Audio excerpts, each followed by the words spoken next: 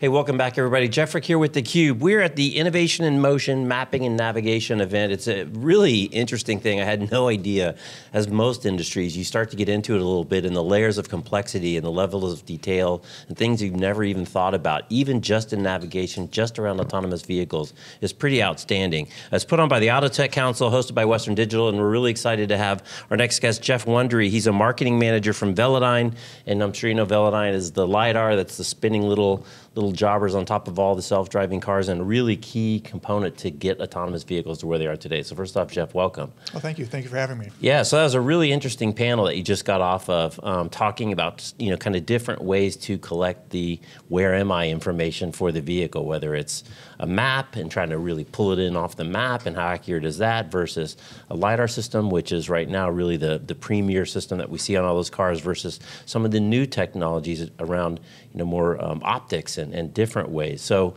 interesting different ways to try to solve the same problem. Probably none perfect, all can, kind of leverage some of the other technologies. Right, and as we kind of discussed earlier, I think there is, currently there's basically 3 technologies that are kind of in the running. So this is basically, laser, radar, and camera. So I think it's, part of the question ends up being, okay, where is the innovation occurring, and where is, where are there opportunities for cost reduction, and where is, what is the application? So I think from that perspective, I think that there's a lot of things to happen within laser, and I think that's kind of what's happening in the marketplace right now. And there was another conversation too about kind of not thinking of kind of the maps and where you are in kind of a static as a single entity, but really there's these multi-layers of granularity depending on what the application is that you or the vehicle is trying to execute at that moment, and really starting to think of it as a really complex multi-layered representation of space as opposed to I'm here. Right, I think a common thing that I get typically is, there's, the typical questions I get are really, there's a static component to this, which is really, the buildings, the road, the lane markings. Those things typically don't change very often, or they're slow to change. But there's the dynamic things as well. So the dynamic things can range from being either an animal crossing the road, or it's a person, or it's a pothole, or it's weather conditions. Those are all dynamic things that still have to be accounted for that change your driving habits, right? So if you have, I'm from Minnesota, so if you have a lot of snow, you typically slow down, and you slow down immediately. Right. So how you drive changes based on what's going on around you. So it's the same thing with like night driving as well. Right, and the other thing that keeps coming up over and over again is Moore's Law, not specifically, but contextually, and really as an innovation move forward, that as more and more of these things get created, you're starting to get much more scale of production. It's going to drive all kinds of efficiencies. Price comes down, and you were asked an interesting question, the panels. Does that mean we're going to have not 1 LiDAR, but 4? And you said, it really is going to open up an opportunity to rethink the deployments of these things and how they work within this integrated system. Yeah, and I think one thing I was trying to kind of also talk about is, there is the idealized case when we get to full autonomy, when everyone is driving autonomous vehicles. But I think there's a lot of, as we go from 0 to 100%, a lot of things are going to change. I think, but there's some common things that are happening within laser. So I think there is a general trend, for the innovation portion of that laser component, which is to move to solid state, eliminate moving parts, lower the cost down. I think as those products get released, I think you see more adoption that occurs. So as you go from 0 to 10 to 20, those things will start to catch up and kind of move along, in tandem together. Right.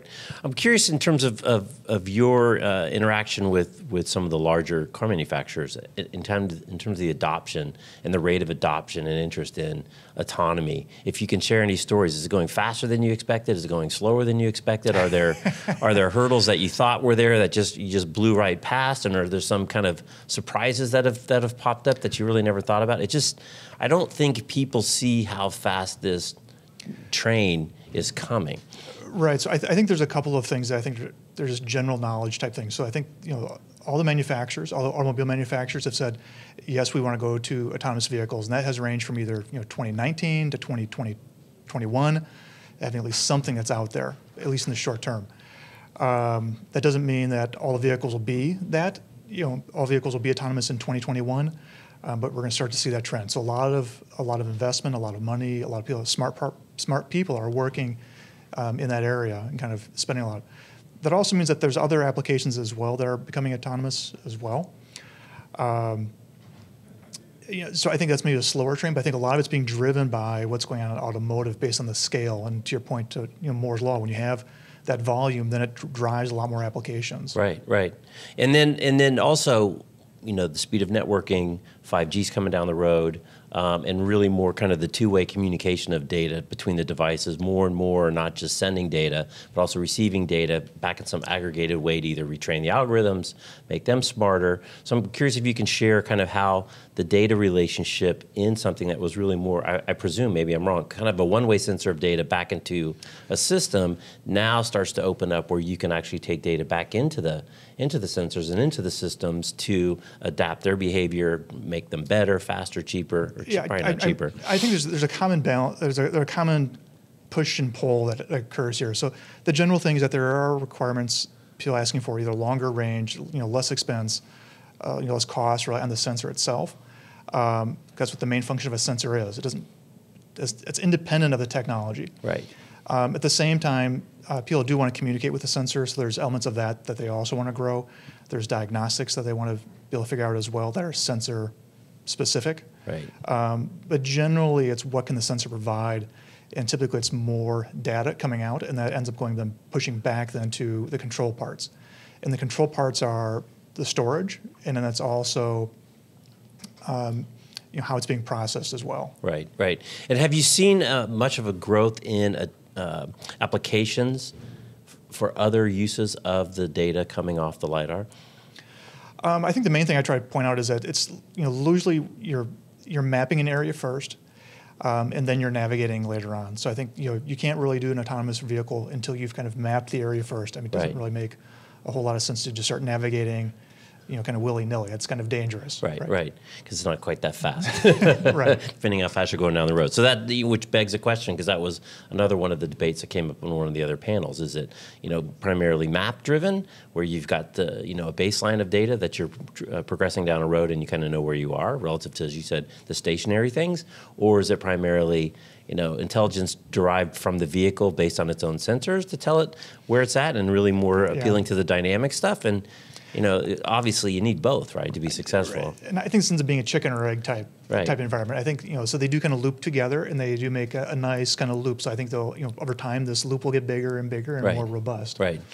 Right. Super. So exciting times for you guys. Any special things coming on with Velodyne that we should be aware of? I think the main thing is, we continue to invest and we continue to kind of develop new products. So I think, that's fun for us, and kind of, how those, what those applications look like is also, it's fun to watch and be a part of. Well, and you guys are in a great position, so congratulations to you and the team. Yeah, thank you. All right, he's Jeff Wuendry. I'm Jeff Frick. You're watching theCUBE. We are at the Innovation in Motion Mapping and Navigation event. Thanks for watching.